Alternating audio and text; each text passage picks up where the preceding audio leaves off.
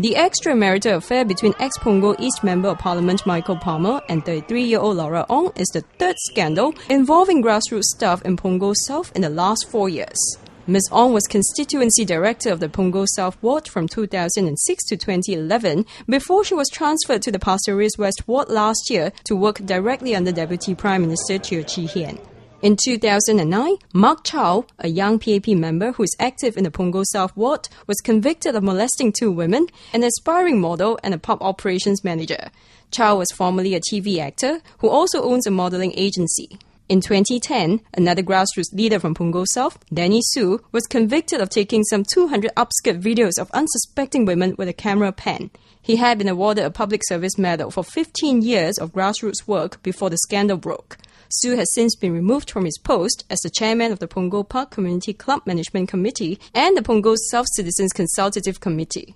A former colleague of Laura Ong and Danny Soo told Razor TV that the spate of scandals involving grassroots leaders from the same ward was probably a mere coincidence. We are in 2012 now. Nothing new. We are being so westernized. And I think it's just people's behavior. I mean, it just happened that it's Punggol South, or whether it's within our area. The source was most taken aback by Ms. Laura Ong's resignation. She's a very professional person. To be very frank with you, her work, her commitment, and the knowledge she has about her work, she's really very fantastic. She's very good, very committed.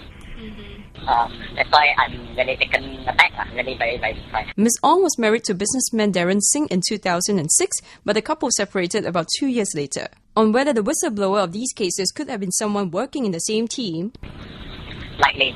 A statement from People's Association is not available as of now. Stay tuned for more updates.